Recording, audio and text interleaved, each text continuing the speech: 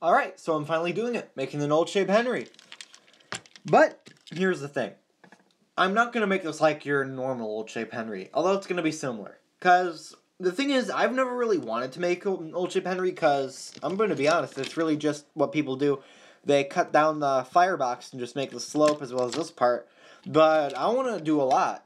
Like, it's said that the old shape Henry is a mix between an LNER A1 and a GNR C1. And I'm going to mix the two aspects of those.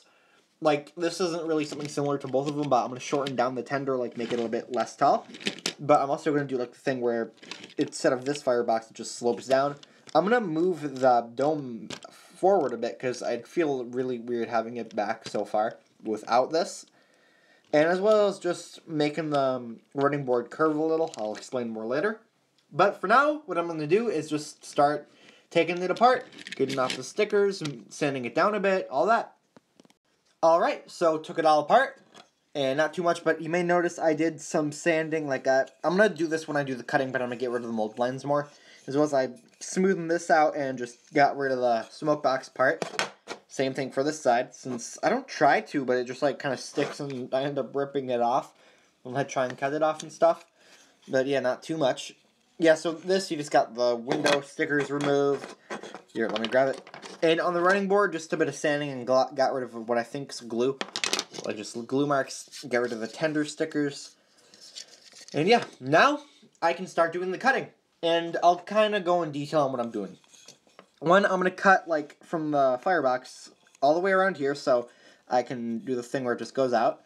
I'm going to probably like I'm going to cut off a little bit of the wheel arch. I'll explain that. As well as flatten the cab bit. And like a C1 Atlantic, the cab doesn't like have a little drip. It just kind of curves in, so I'm going to be doing that. As well as I'm going to cut this off, like, you know the thing I do with my, like, austerity customs, I just, like, cut from the bottom and be able to reuse this. As well as I'm going to do it for this and just save this for another project, don't know what. And for the running board, let me put this together. So, from this part to this part, it's going to slope up, so I'll cut the running board off and cut into the wheel arches a bit. And I'll probably modify the front a bit just to curve a bit, and as well as probably remove the lamp irons. And on the tender, just if you see like this part right here, I'm going to cut along here, make the tender a bit shorter, a bit smaller. And also one more thing, like the classic Henry thing, that he doesn't have the steam pipe things. So, I'll get to work on cutting all that now. So, I did a lot of the cutting. But it's not completely done, and I'll explain on that in a second. But first of all, here's it kind of put together. And, well, I'm going to explain this part first. One, how the shaping isn't fully done yet, or the cutting at least. If you see, I cut off basically the middle part of the wheel arch. Or, no, yeah, wheel arch, I'm going to call it that. And basically what it's doing, I'm going to be raising it up, like doing a little slope around here. Like, you know how I did on my Scotsman model in Tornado, or no, Scotsman, where it sloped up and then back down at one point. I'm going to be doing something similar to that, because both the A1s and the C1s have that feature. But, something I need to do, I need it to be, like, put together for me to know exactly where this can go, if that makes any sense. So, I want to, while I'm shaping, I want to cut a bit more and put this together. But that's really the only thing I need to keep cutting for. But, I'll work on the rest, or just tell you what I did. Now, on here, it's not very visible, but I just kind of made it so this bottom part curved a little. Same for the side. And same for the front of here.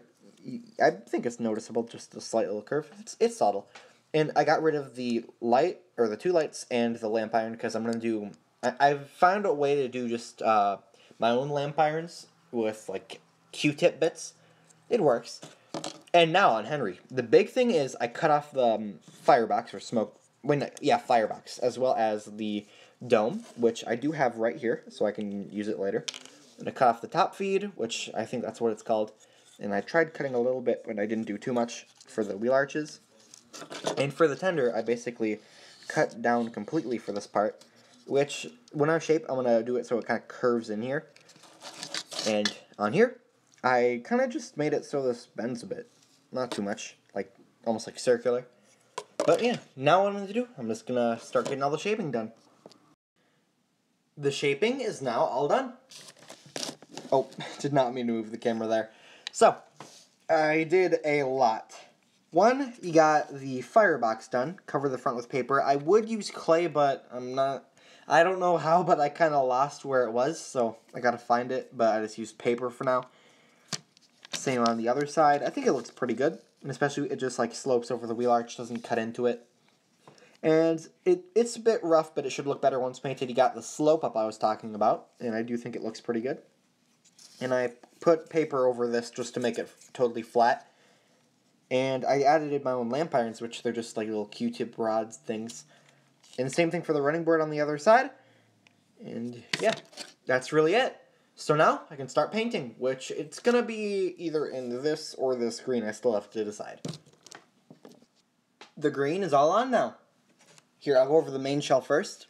So, what the paint says, this is a mint green. Or not mint, leaf, my bad. I don't know why I got those two mixed up. And I do think it fits pretty well. The lighting, I don't think it shows it too well. Here, I can try and move this. Yeah, this is better to see. Alright, I think it looks pretty good. You got the same for the tender. All around and a little bit on the inside. Yeah, it kind of does blend in with the green, so, especially with this lighting. Well, there you might be able to notice it. But the greens are somewhat similar. I also painted the pistons. And, as you see, all the wheels, but I'm not going to go over each individual one. But now, I can paint all the black parts, like smoke box, just the, not the entire running board, but the top of it. I'm going to do black for the top instead of white. And I'm going to also paint the front of the tender, just make it kind of look nice. And a few smaller things. So, I'll get to that right now. Alright, so I painted all the black parts, and first I'll start with Henry. Literally, like, nothing visible here, but when you turn around, got the back painted. And on here, the chassis bottom, you just got the all-around painted black, a little bit on the bottom. Tender, you just got the front painted. And I painted a little bit on the, like, wheel axle part where that goes. Mainly the front, since that's visible, but the sides, you won't be seeing them since the tender's covering it, so I don't know why I painted those. Also, painted the smoke box. Sure, it's not really visible and changed, but it just makes it look a bit smoother. And this, it doesn't look great because, you know, the red isn't painted on yet, but with black's on the top. And it will look a lot better once I painted it red. For now, I just kind of did it where it needed to be. But now, I shall start with the red lining. The lining is all done. And you may notice the lighting is a bit different, but I'm just experimenting. I think having a few of the lights off will make it a bit easier to see all this, so I'm going to try that and just see how it looks while I'm recording here. So, you got the boiler lining, which that was pretty easy, since it's 3D, you can just trace along it, or as well as the wheel arch lining. I'm just going to call it the wheel arch. I think it has like a different name. Well, I think it's called splashers, but I could be wrong. You also have lining on the firebox, which I do think looks pretty good. Here, I accidentally kicked that. And the cab lining, which there will be more of it when I do the final detailing, but I'll go over that as I do it. And you got lining on the pistons and the tender. You got this side, and I actually did back lining. I'm going to start trying to do that more, as I've been kind of avoiding it. But now, I can start with the final detailings, which I'm thinking silver handrails, of course the window details. In terms of number, I don't think I'm going to add one. But, and also, something I'm going to do, I'm going to wait on that and tell you what I'm going to do after I do the detailing. Why did I say it like that? But, I will start with the detailing now. Alright, so, it's a bit dark, but here's the details all done. So first, you got a little builder's plate. Thought that might look kind of cool. Just a little gold dot. And also a window. You know, I'm going to turn the light on to make this more visible. I took a little bit of inspiration. I kind of forgot who, but I remember seeing someone who did a window like this. If I do find it, I will link that in the description. And I thought this kind of window design looked pretty cool, especially with the lining. And you got the red windows in the front. Gold whistle. I would have done a 3D one, but it's kind of hard. And it's blocked by the shadows, but I put one in here too. And also silver handrails. Same on the smoke box. Oh, didn't mean to drop that. And tender, literally just a lamp in the back. And for here, you got red all around you now. I think it looks pretty good. The lighting kind of sucks. Here, maybe that's better. Yeah, red all around. But, oh yeah, also back here. So, what I'm going to do now, the final thing I talked about, I'm actually going to do weathering. I'm going to weather this like pretty heavily. So I'll do that real quick and get back to you. Alright, so here's everything weathered and in a different place. This may be a little echoey, but I don't know, it's done. So, I weathered it a whole lot, like pretty intensely, but I tried making it look good. Bit intense right here, but I think it looks alright. A little bit on the wheel arches and such. And guys, I did some on the roof too. I did this because I thought it's Old Shape Henry, might as well make him look like, it's received damage, not just like cleaned, I guess. And I did it a lot on the tender, considering, it's a coal tender. Of course, there will be coal in here. And it's not noticeable, but I did a little on the front and tried to make it less intense as it goes to the back. And I did some on the pistons as well. And, I did some on the Daniel model, if you remember that one, but it's a lot less intense. And I'm not going to show them all, but I did the wheels. And now, I'm going to spray this all in a matte clear coat. Alright, so I got everything in the matte clear coat, and here's the thing, it's barely noticeable. And that's something I like about it, actually. Of course, you do get that, shiny view at the top with it. But with this, if I want something to look more matte, it just keeps it like that. Doesn't make it all glossy if it's already matte paint. But if it's gloss, it can tone it down a little, so that's something I like about it. The running board may be a little noticeable, but not too much. So I'm not going to show everything off. But now, I can fully assemble it.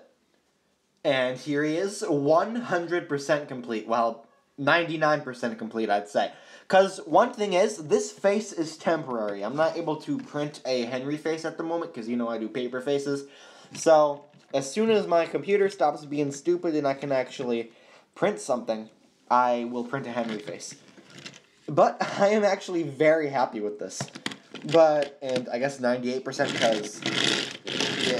it's working now, but the wheel's kind of locked when I did something, but who knows? I'm sure it's going to probably have some adjustments, but this is it mainly completed. And, man, I really like this, especially the heavy weathering. I do think it looks pretty good, especially for, I'd call this my second attempt, because I think I did show off I did weather my old 16 model quite heavily. And, I just saw people were weathering it with, weathering powder and stuff, so I thought I might order some off eBay and try it for myself, and I really do like it. So, this is my custom Old Shape Henry. Thank you all for watching, and goodbye.